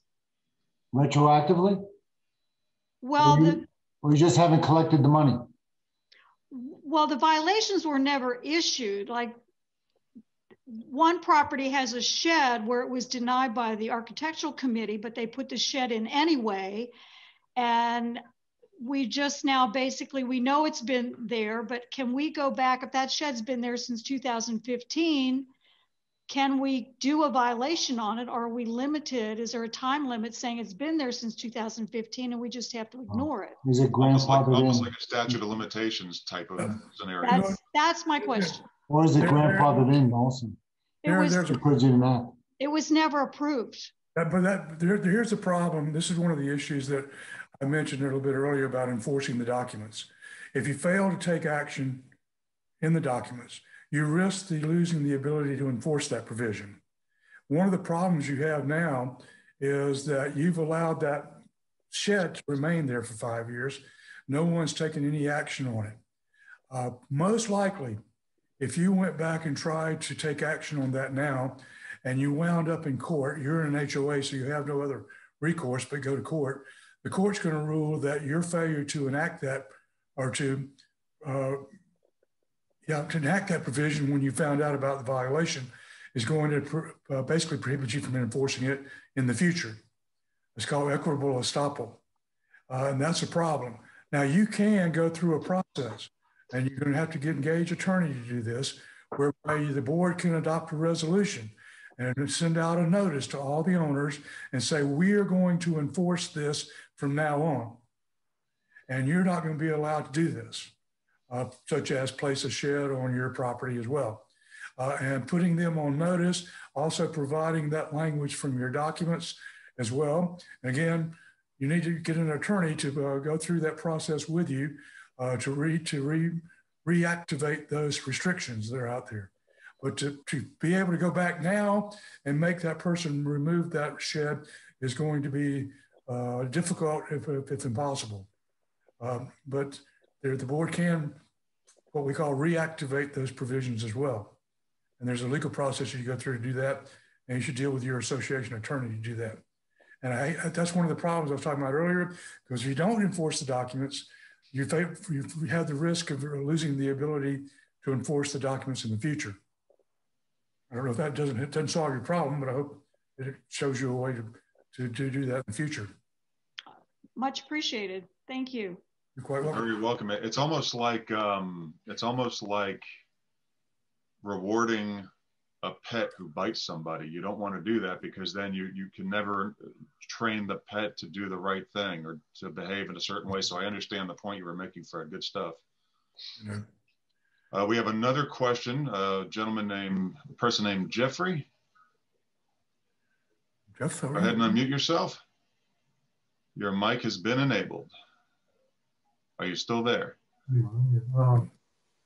One of the things, we talk about legal issues, and it does cost the association a lot of money sometimes to prosecute some of these violations. And the thing about it is you have to have the money up front. And if you win, of course, you will get some of that money back when if the judge rules that you get a fee award. And that really makes it difficult, I think, for associations sometimes to move forward to sue on some issues. And we spent probably over $30,000 in the last couple of years to sue this one guy because he did not maintain his house. The stucco was falling off the back of his house because he had wood rot behind it, and he wasn't doing anything about it. And of course, we decided to act, because if you don't act on the provision of our documents, which say that all owners should maintain their property and fix it promptly, then we would lose the ability in the future to actually enforce that part of the covenants. And then, of course, we do have an award coming back, but we have our hard time collecting that. It seems like it's so hard to spend, it's so hard to move forward to spend the money to do this stuff, especially when your budget doesn't account for something like that. And that's one of the things I've tried to tell my owners of my two associations is that's why you have to have a large owner's equity fund, which accountants recommend that your owner's equity should be 25% of your annual income, so that you have a little bit of money to go back on. I'm not talking about reserve. I'm talking about extra money that's in your operating fund that you haven't spent from prior years and have not dedicated to an actual expense item or a reserve. And I would have really liked to have only had maybe half of that amount of money. We'd like to have more if I could. So, Jeffrey, we sympathize with you because really what you're saying is you're spending good money chasing bad money. And the process is so long that the amount that you can spend on collection fees offsets what you were trying to accomplish in the first place. And it's a discouragement to board members to say, how much money are we going to spend, if I got you correctly, how much money are we going to spend on this, and where does it end, and what are we going to get back? And then it becomes a matter of time. And this can go on 18 months, 24 months, 3 years. If I got you correct, what we did here at Wynmoor, we have an attorney, a collection, that we're on retainer. And he does all this at one price. So retainer for the whole community. So we're not paying the hourly fee. And it's really made a big difference because when it was the hourly fee, directors were hesitant to go to the collection attorney because it was just going to cost them too much money. And Fred, if I got this correctly, I would think that this is, again, who's running the roost here? If we have legal people, is it in their interest to make the process shorter and simpler, that you owe money, you need to pay, get it over with? Instead of this, between the banks and the legal, the next thing you know, you got a bill of $20,000 collecting $2,800 on maintenance, but you had to do something because you had to stop the bleeding. Right. Is that correct, Jeff? Yeah, that's okay. Well, Jeff says you a little more specific, I think. This is what I was talking about earlier, Jeff, and I appreciate it. Where you've got a person who's not in compliance with the documents, yeah, and not maintaining their unit or their house or parcel, whatever it should be, and that detracts on everybody else's value as well.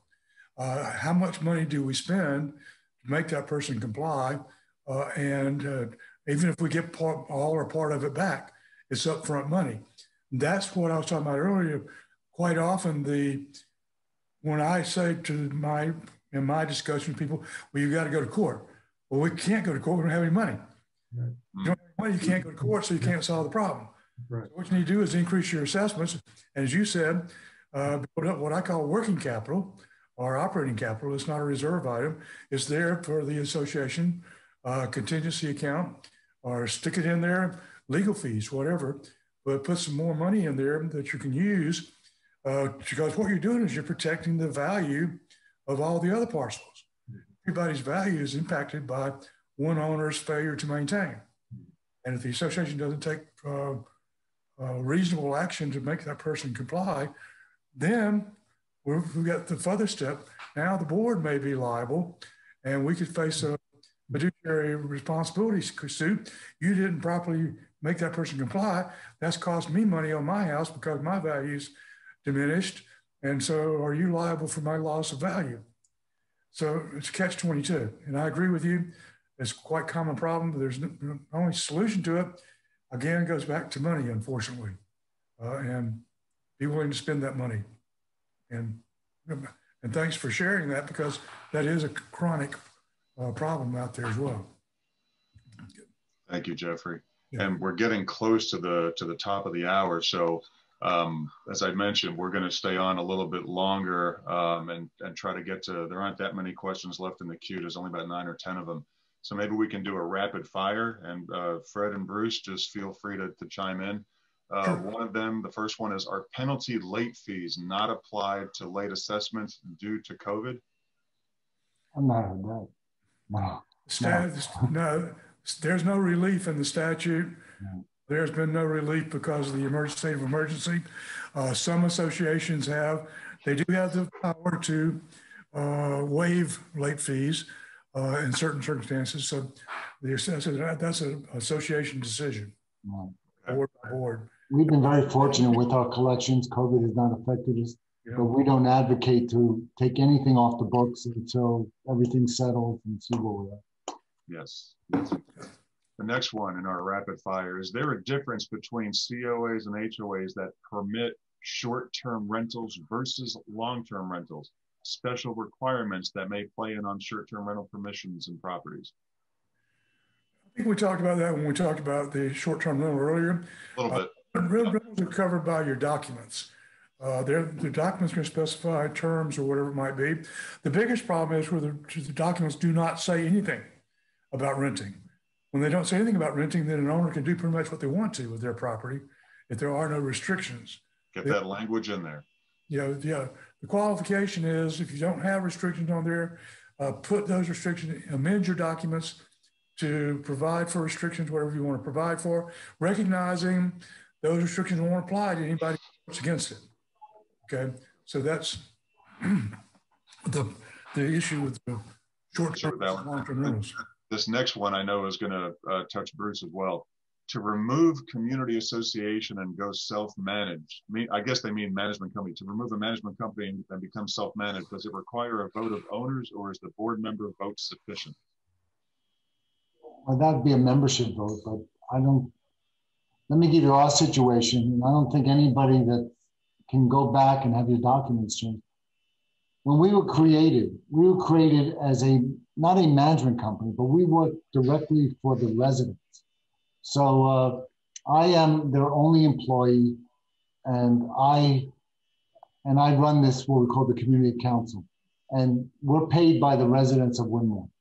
And we've been talking with Century Village because they're trying to do that, because in Century Village, they have, I think, over 250 associations that have their own management within them. That means you probably have about 30 landscapers, whatever. What we did in the beginning is we co-opted. We may have people joining us from the Panhandle who don't know what a Century Village is. Another retirement village. Every association does their own thing. When we were established, we co-opt between our 44 different village associations, and we formed this master company. But we're not a master management. We're just another corporation that was created by the residents here, and they pay a separate fee to us for all the common stuff, such as the theater and the clubhouse and the golf course and the buses. But anything in their village, we have another agreement with them also, where we do their landscaping, their building maintenance, and other situations. So we're very unique, we're very lucky, and I hope I answered their question. But and I want to expand on that a little bit. That question, the way it was asked, I think would maybe be a different type of community than Wynmoor. But your typical condominium, HOA, association, whatever it might be, if they engage, it's a board's option.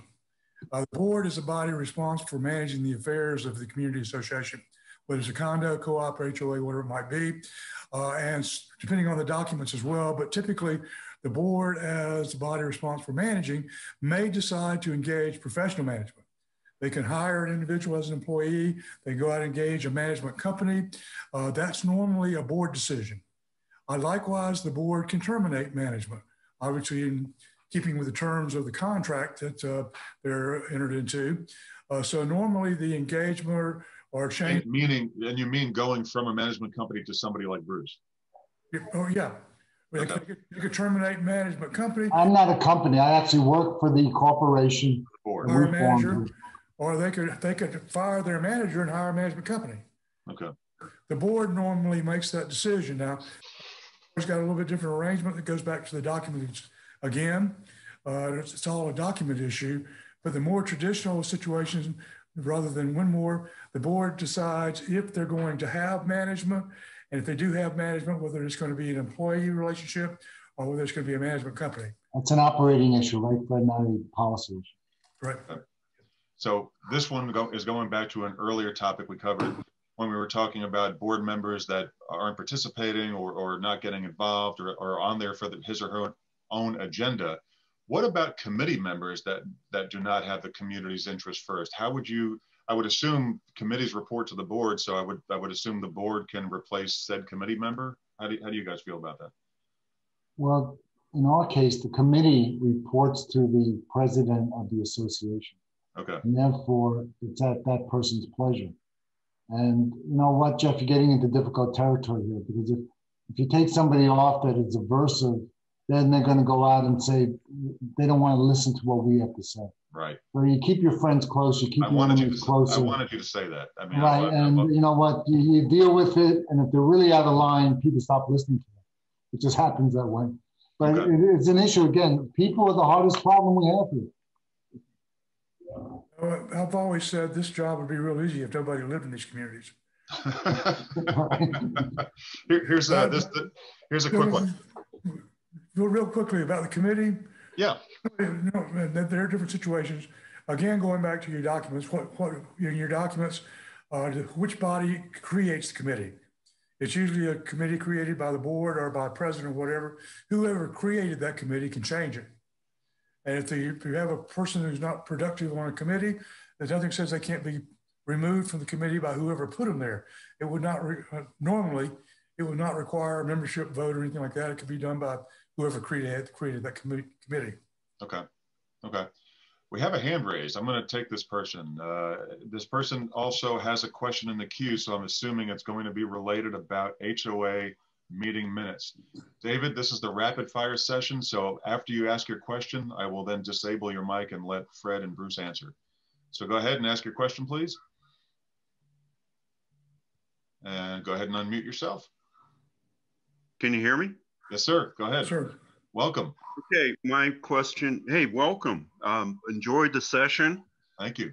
Thank you all for doing this. My question, which is in the queue, is how important I'm in a small HOA, 30 units, fee simple properties, not a condo, and in Florida. And my question is, how important are the minutes for the association, and are there any besides the legal guidelines that I can read in Florida's 720, any standards on what should be in the minutes of board meetings? Thank you, David. Can I answer that from a condo point of view, Fred, and if it's different HOA, just let us know. David, your meeting should be very specific and not about Sally said this or Joe said that. It should be the date of the meeting, who attends the meeting, approving the minutes from the last meeting, any agenda items that you voted on, and that's it. You want to keep the less is better, because attorneys, the first thing they do when they have a case is they go to your minutes. And it says here, Joe notified everybody that we had a problem in the building, and then the lawyer said, gotcha. You don't want that in the minutes. So, well, yeah, my president just walked in and she's smiling because she knows that's a big thing our attorney always tells us, because they take that little disc and they put it in your computer and they look for a particular word, and then you hurt yourself and you don't need to do it. The object is, what do we vote on? How was the vote? Goodbye. And that's what I was alluding to earlier with the over communication point that I was attempting to bring up. And that's a perfect example right there. And with what you just said about meetings and votes, one of the questions here is, a no response to a vote considered a no vote? Well, oh yeah, Fred, we had that too here. It counts. No, it's not. It used to be. It's not counted as anything. They changed the law here. You abstain. If you're not, it counts as an abstain. In the past, an abstain was counted as a positive vote. Now it doesn't count as a vote, period. It goes towards the quorum. So if you need a quorum, it's part of the quorum. Fred, you're looking a little puzzled there. But if there's 10 people, one doesn't vote, then it's 8-1 and one abstain. In the past, it used to be 9-1. Right? Yep. But anyway, if somebody doesn't vote, whether it's a board meeting, a membership meeting, whatever, it's just not a vote at all. It's not yes or no. Right. But it counts towards the quorum. Yep. okay. Okay. So Fred, if an owner voted against a rule and then they pass, are their children who inherit the unit still exempt from following the disputed rule? Well, first of all, if we talk about a rule, that's the board rule and regulation. If you're talking about an amendment to the bylaws, right? It doesn't matter if they voted yes or no. If that amendment passed, everybody's subject to that amendment. Now, so if I'm a smoker and my kids take over my unit, can they smoke in the unit? If we passed it, that no smoking? That's really what the question is. No, wait a minute. if you're talking about a grandfather provision, okay, or if you pass an amendment that prohibits smoking within anywhere in the property, but you grandfather somebody who smokes in their unit. Well, not grandfather. You said that they don't have, because they're in it, they don't have to follow the rule. It's smoking. No, I said that's a problem. I didn't say that was the case. Okay. See, no, the question is, it's only if the rule actually passed, okay? If the vote passed and it became part of the rules or the documents. The question was if it, I'm not sure if the person asked the question with the proper wording. If an owner voted against a rule and then they pass, we still don't know at this point if the rule itself passed or not. If the voter voted against a rule and then they pass, are there children who inherit the unit still exempt from following the disputed rule?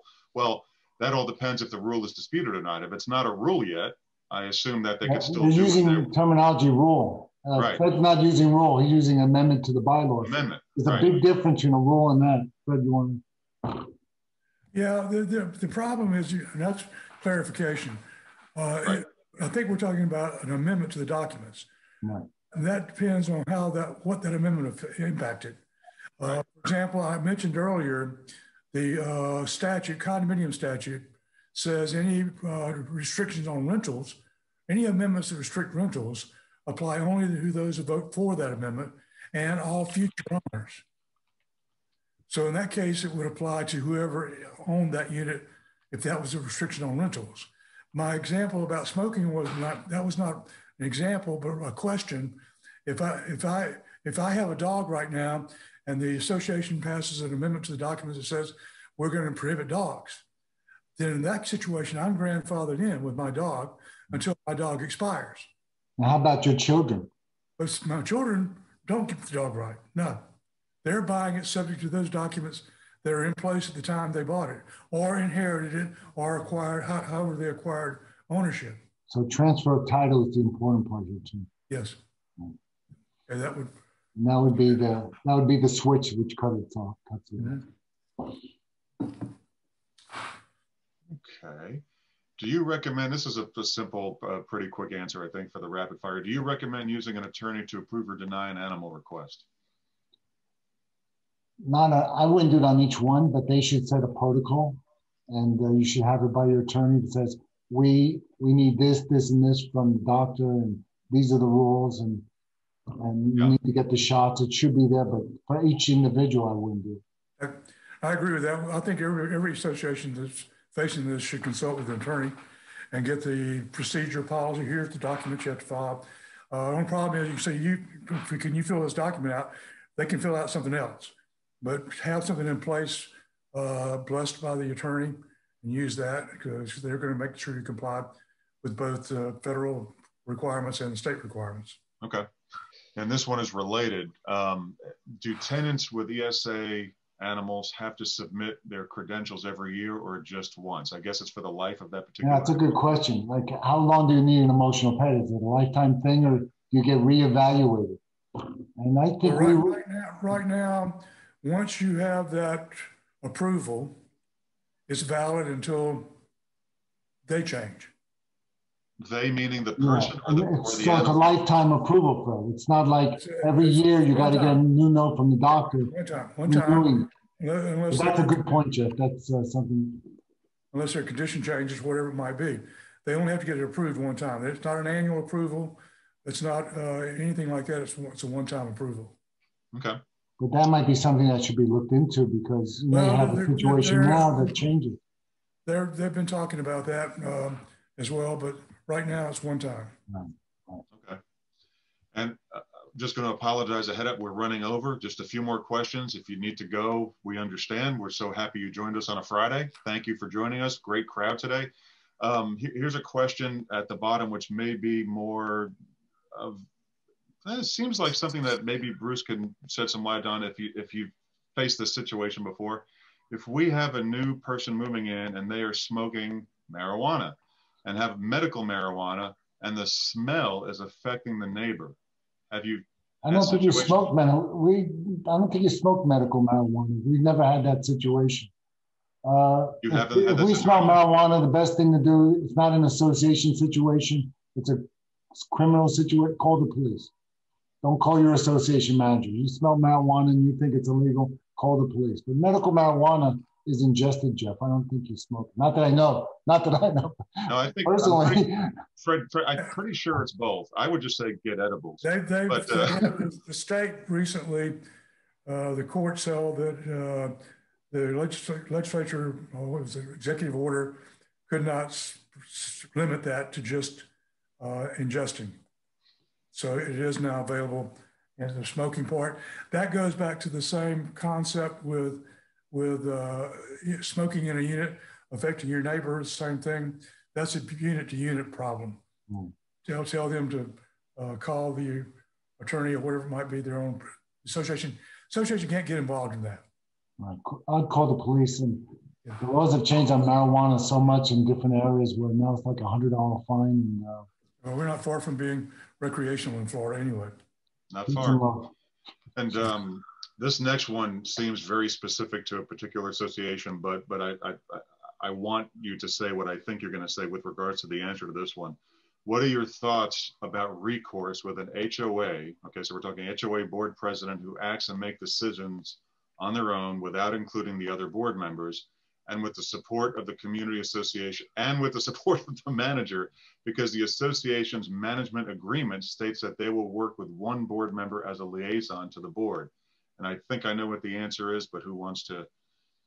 It sounds like a very adversarial thing where it's a condo commando that doesn't want to deal with the other board members, which is not a good situation. I would say run for the board. It depends on what the situation is. If it's a policy, it's got to be the board. But if it's an operational thing where we decided during COVID we're going to close down the pool for these hours or close down the pool, I think that you make that as a managerial thing because of the situation, and that's more of operations. And he's dealing with this manager for operations. But if it's that we need to vote on something because we're adding something to the community, I think this person sounds like a condo commando. And yeah, but it's always good to get people involved. You know, again, this goes back to disclosure and people trusting you.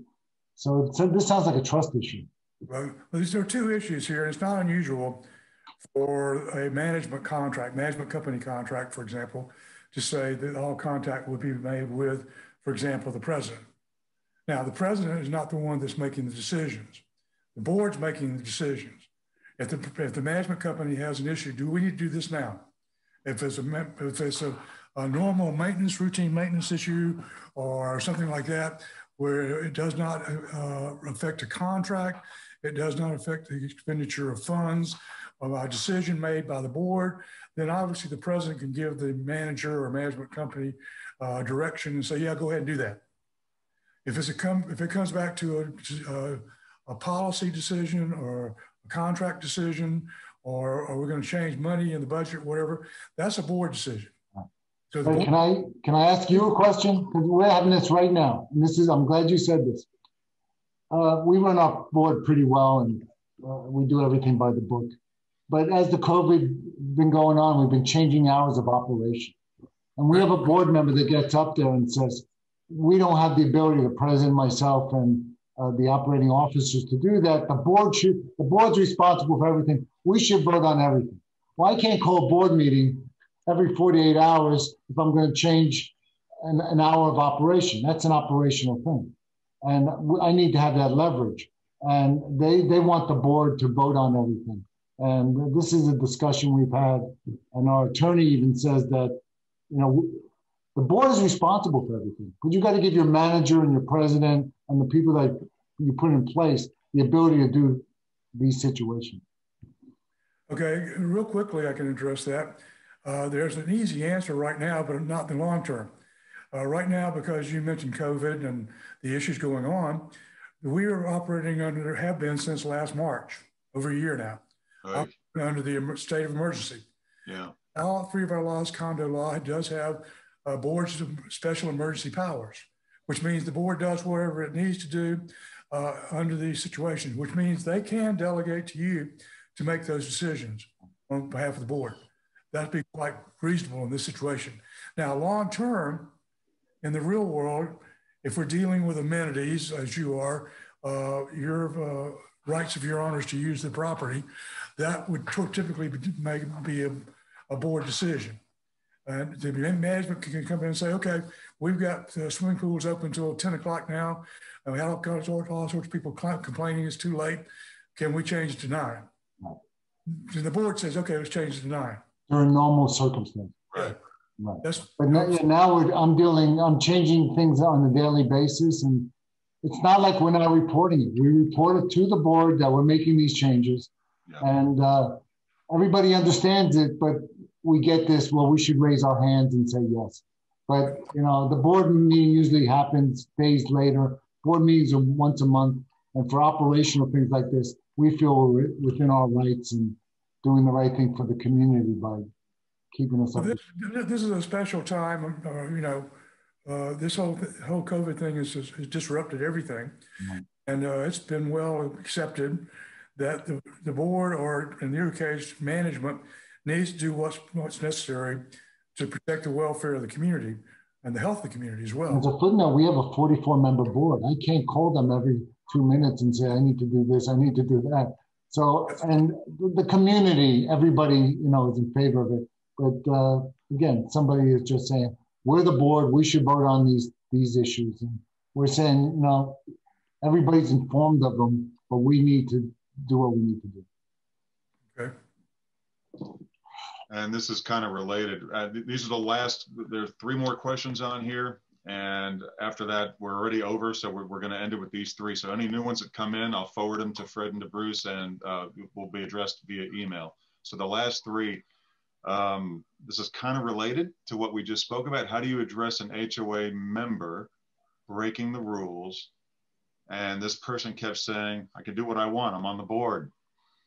I know it's a specific thing, but gentlemen. In that situation, it's going to take a board action. Right. Or the division. Then we also, in all of these cases, I saw several questions throughout the chat, Q&A, about problem board members. That's relative problems. They're problems to some people, not problems to other people. All 3 of our condominium association, condominium co-op, and HOA have a process that you can remove board members. It requires membership action. And the difficult part of it is to remove a board member requires the approval of at least a majority of the entire membership. Okay, and that's hard to get. It's much easier to get on the board than get off. So that's the answer when you have rogue board members or whatever. If they're creating problems, they're not doing their job correctly, creating issues, then we have the right to remove them. Like I said, there is a process. This process is found in the Florida Administrative Code for condominiums and cooperatives. It's very specific in the HOA statute. And you go through that process and you can remove board members. That's the only answer. Fred, again, I have a byproduct of this. This is like a selective enforcement. I'm the president. I can do what I want. I want to give Mrs. McGillicuddy an additional parking space. Do you know who I am? Or a storage room. I can do that because I'm president. I could do favors for people. It comes with the job. And that's where they get in trouble too. And that has to be addressed because it always bites you when you're doing that and when you find these things out later on. That hinges upon selective enforcement as well. That's what I'm saying. Yeah. All right, last one. We have our token cooperative question. It's always a couple. So Fred, in a co-op, documents are silent, and how much money can be approved by the board without consentment of the members with no emergencies? Does that sound like it's something that is a normal thing? I saw the question. I'm not sure about. First of all, the board has the power to manage the affairs of the community. The board, in conjunction with committee, whatever, they come up with a budget each year. Budget sets out the monies they expect to spend on whatever those categories are. Once that budget is set up, the board can spend that money as they see fit. Obviously, it has to be related to what was put into the budget. There's no limit on how much the board can spend at one time based on any statutory requirements or anything like that. Sometimes there are limits on what the board can do as far as bidding is concerned. Sometimes you have to get bids before you can spend money. That's a procedural issue. There's nothing in the statute that limits how much money a co-op can spend, the board of a co-op can spend at any one time. There's such no limits in condo or HOA either. Going back to documents, you could have a spending authority in your documents. The board needs to approve expenditures of X amount of dollars. The manager can have a dollar amount, and that makes it a lot easier too. Yes. Sure. Okay. Well, that completes our queue, and what a informative, excellent session we had today. Bruce, can't thank you enough for joining us today. Thank you very much, Bruce. Appreciate it.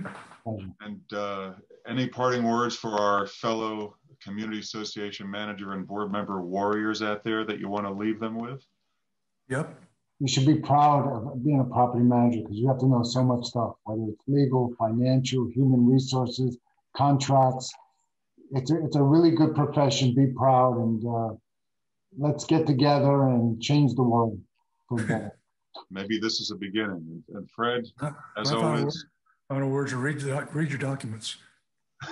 Who's that lovely lady behind you? It's my boss. For those who are looking, this is my wife, Suzanne. Many of you have visited with her. She used to travel with me when we traveled and did classes around the state as well. She's now a professional golfer. She plays golf every day, and I pay her. That is fantastic. And Fred, one quick thing before we leave as well.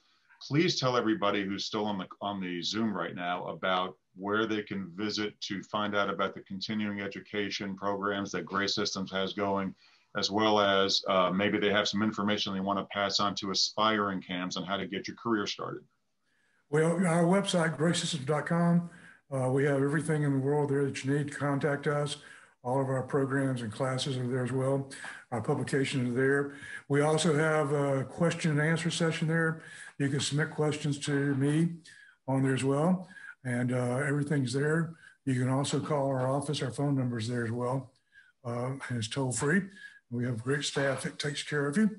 Hopefully all your education needs as well. But also, if you ever need me, I'm out there as well. It's just fgray@graysystems.com. I welcome questions, concerns, input. We'll try any way we can. Excellent. Excellent. Thank you so much. And Bruce, fantastic as usual. We know you run a tight ship over there. It's one of the best, and it's one of the models that I use when I work with other associations. So keep it up. Fantastic. It's the place to be. Fred, Bruce, thank you so much. Thank you, and I can't wait to do this again with you guys. Okay. Me too. Thanks. Thank you.